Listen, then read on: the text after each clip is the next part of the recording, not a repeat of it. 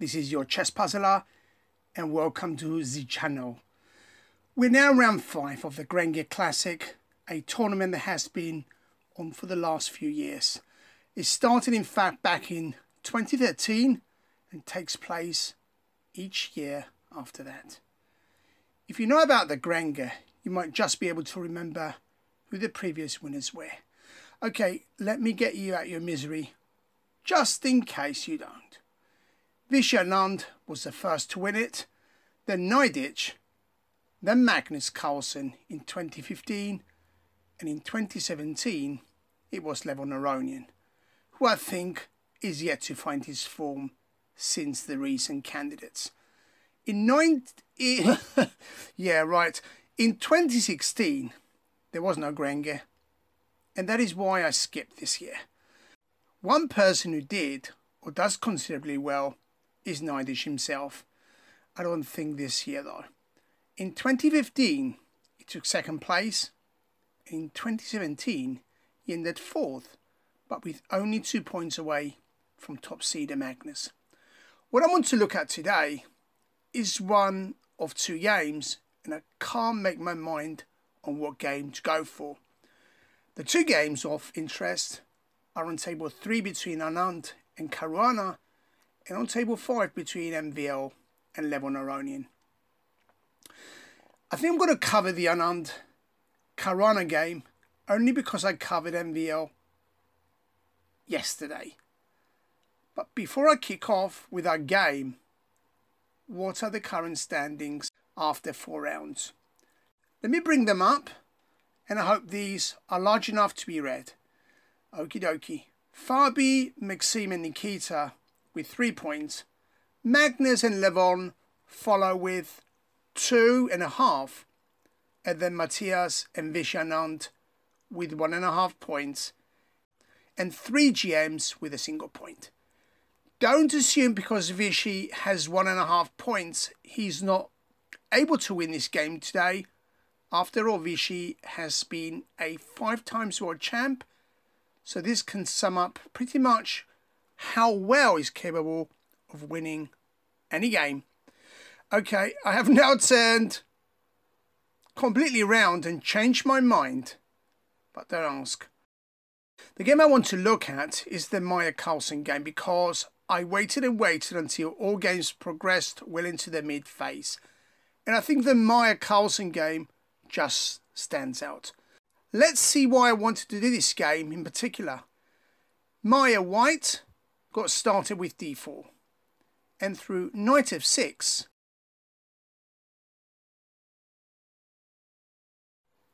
c4 and d6,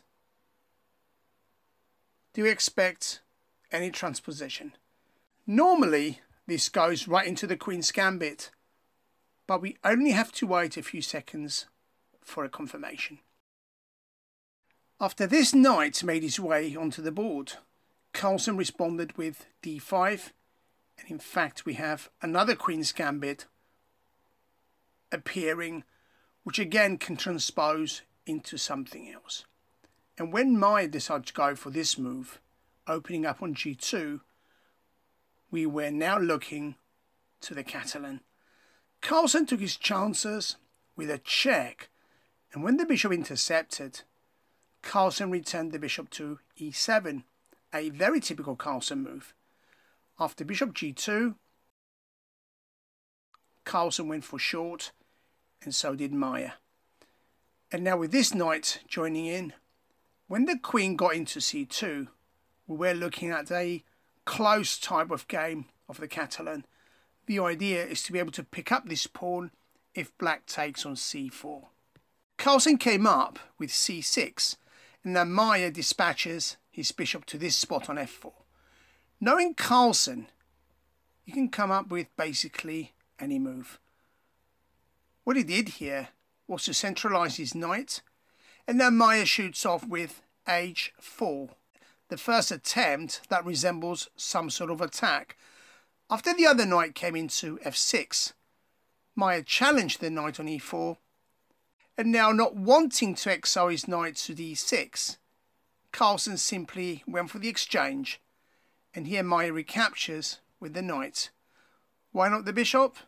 I don't know, but it seems slightly better to retake with this bishop for one reason, and this is why when we see Carlsen's follow-up move.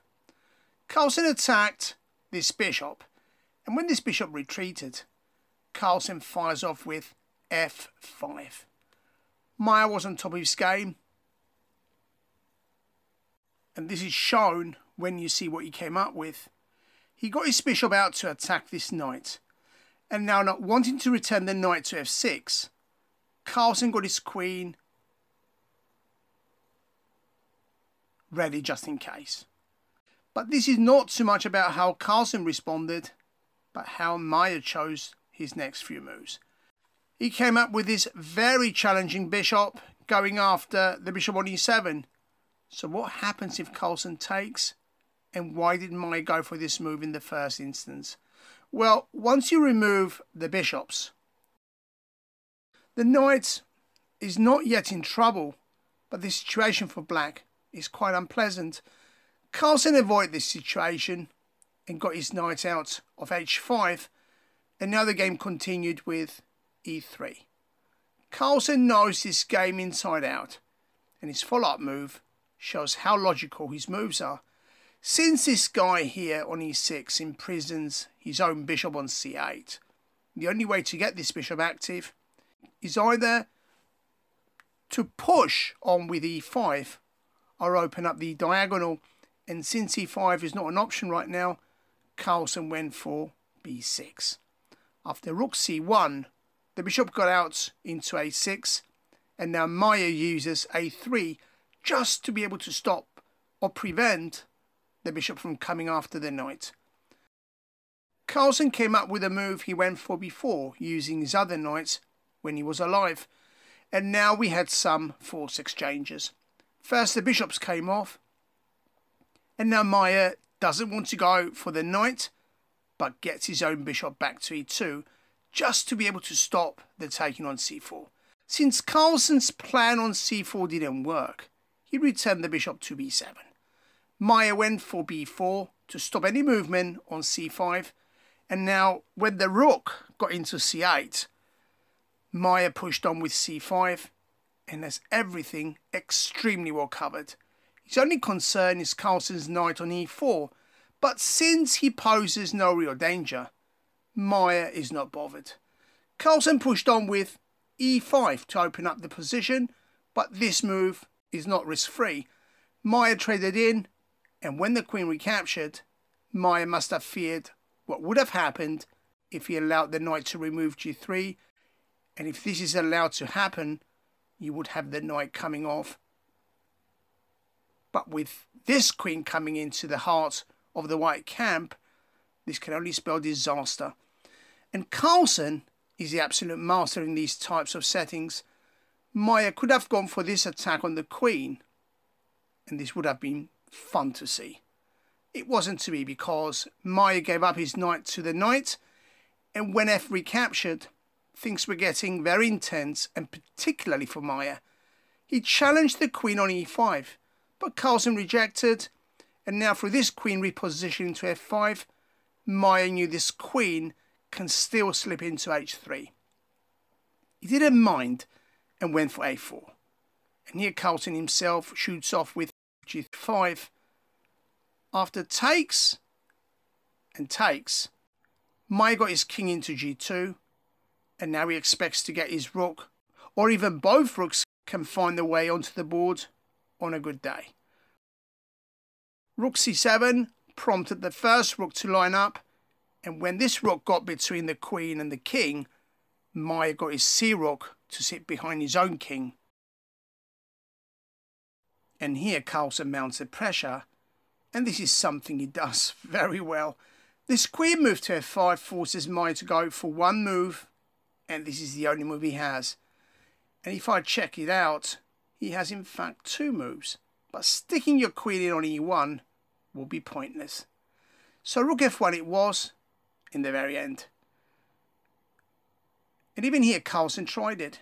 He went for this bishop move, but let's not even go into this variation to take the bishop, because it is not going to end well for white. The answer here was very simple, because Meier went for b5. After b5 was removed, any ideas what Meier came up with in 2, 1 and pause? He used the backing of his own bishop to attack the queen, and what a move this was. Carlsen had no choice but to retreat his big lady. He placed her on f7, and now Meier comes up with the biggest move in today's game. Any ideas for those who dare? Queen to e5. How does Carlsen deal with this queen move to e5? A bit odd to see the world champ going for this bishop move. He moved him out to b7. But just look how fast this game has turned around. From 1 minute to the other, it was Carlsen who seemed to have taken charge of the game, and now a minute later he finds himself in full defence. Meier took on b6, and now Carlsen takes on a4. And now Meier goes on to take a7, and this game now is getting very hot. Carlsen here took no chances. He used his bishop to seal the access to a8, and now Meier comes up with this rook move to force the rooks off. The world champ went for the direct removal of a7, and by getting this guy out the way, Meier comes up with a tremendous response. He got his bishop into g4, and the idea is to squeeze him in with a check. Carlsen was now running or standing on thin ice. He knew he was busted, and yet he's hoping for some type of miracle. His position is hopeless, to say the least.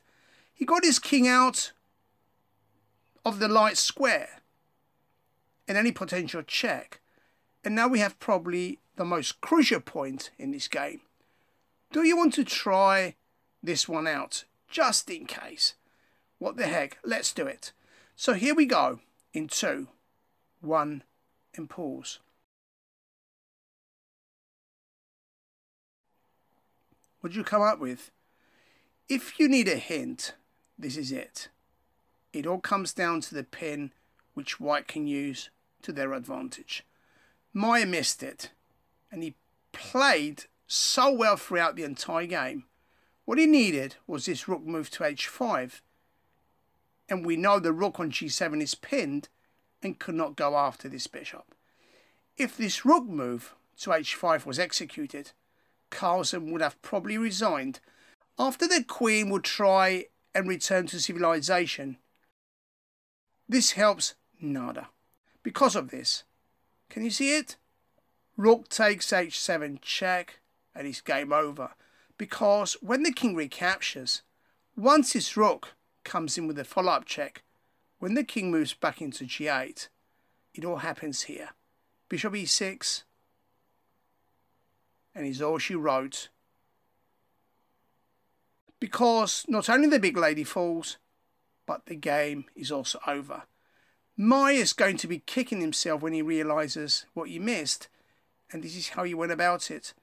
So if we come back, when the king moved into the corner of the board, Meier went for this rook move, and when the queen returned into where the action was, Meier went for this variation, and once the queens and these two rooks came off, there was nothing left to play for.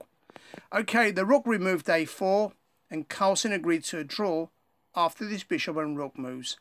And Carlsen himself can't really believe he escaped this one in one piece. And this is yet another one of them games where you are resurrected from a completely lost position. And again, I can't emphasize this enough. Never give up if you see you're losing, because this does not necessarily mean what you see on the board, your rival does. In this case, Carlsen knew he was out, and yet he tried it. It worked, and he probably is the luckiest person alive right now because he escaped with murder. Okay, many thanks for watching, but before I go, what do the standings look like? Nikita, Maxime and Fabi stand on top with 3.5 points each, then Carlsen and Aronian with 3 points, and then Vichy and Matthias with 2, and Naidish, Yifan and Meier at the very bottom with 1.5 points each. Round 6 is next, and the main attention is on boards 1 and 2. Magnus v Levon, and Nikita is up against MVL. So until then, this was your Chess Puzzler.